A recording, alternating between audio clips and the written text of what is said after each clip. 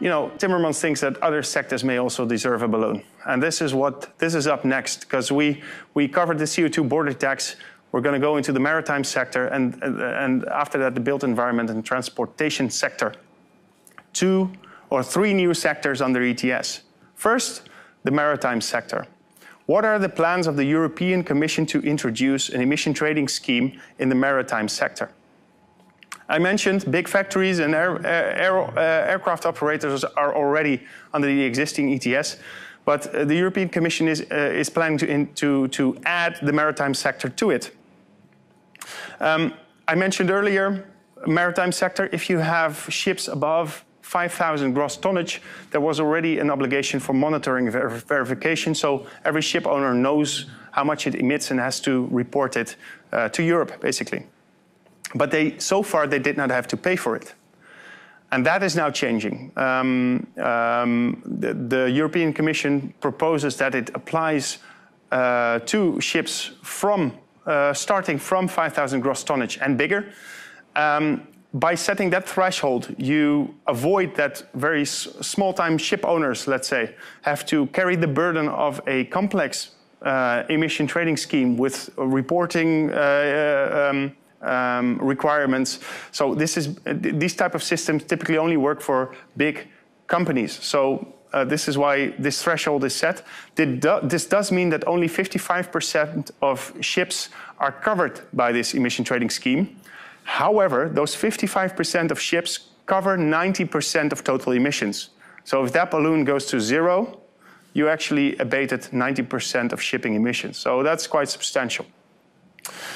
Who is covered under this scheme? Any ships going to EEA ports, so the European Economic Area ports. So also foreign ships going to European ports would have to fall under this scheme.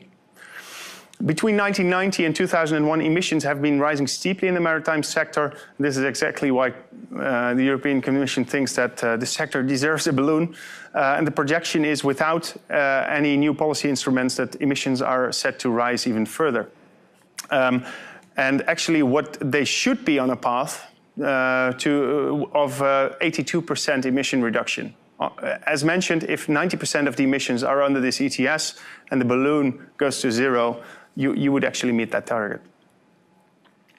How big is the maritime sector? Well, the current balloon is, or the emissions of all the companies currently under the ETS is about 1,354 million tons per annum of emissions. The shipping industry would add about 90 million tons per annum to that system. So it's a little bit more air in the balloon, because they obviously get their own emission allowances, but it's a small amendment in terms of volume of emissions. And there would be an introduction path again for shipping to be included. In 2023, 20% of their emissions would be charged, or they would have to hand in allowances for, that's actually the mechanism. They would have to pay for and hand in allowances for 20% of the emissions, and by 2026, there is full coverage of emissions. Which emissions exactly? Well, 100% of the emissions between European ports and 100% of the emissions when ships are in the harbor. So typically onboard systems would still be running, and typically marine diesel oil or other carbon fuels are still burned to do so. Also, when the ship is not sailing,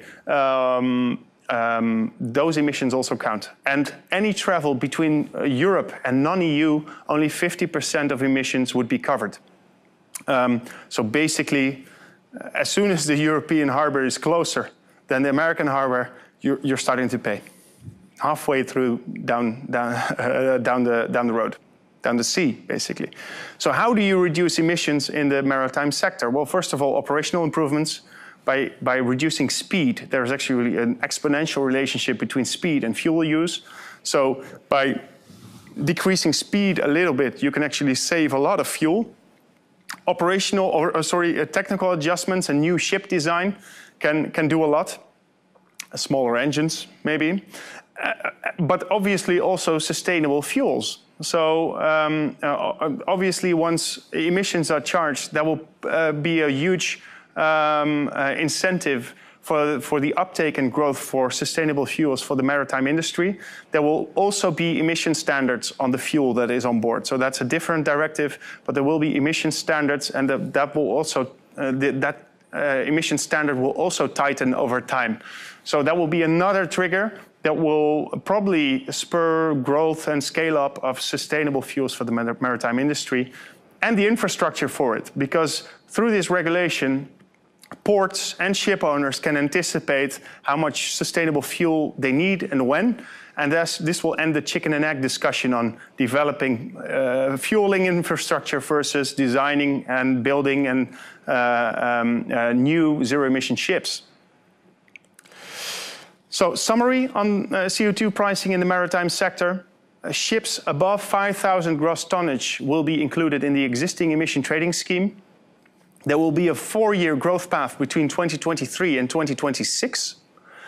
The availability of infrastructure is critical, but CO2 pricing on the one hand and emission standards on the fuel that is on board will probably be a huge push for the development of that infrastructure. And 50% of the travel outside the EU, towards ports outside the EU, is also charged. Before we go to the next chapter, quick check on questions. What is the price of euro per ton of CO2 under the CBAM framework? It's equivalent to the price that European producers pay under the ETS. So currently it's around 60 euros per ton, but it's a market price, could go up, could go down. CBAM certificates would have to be charged at the same price as European producers are currently. So this is also why this reconciliation is done after a year to make sure that that matches. This is still the previous chapter.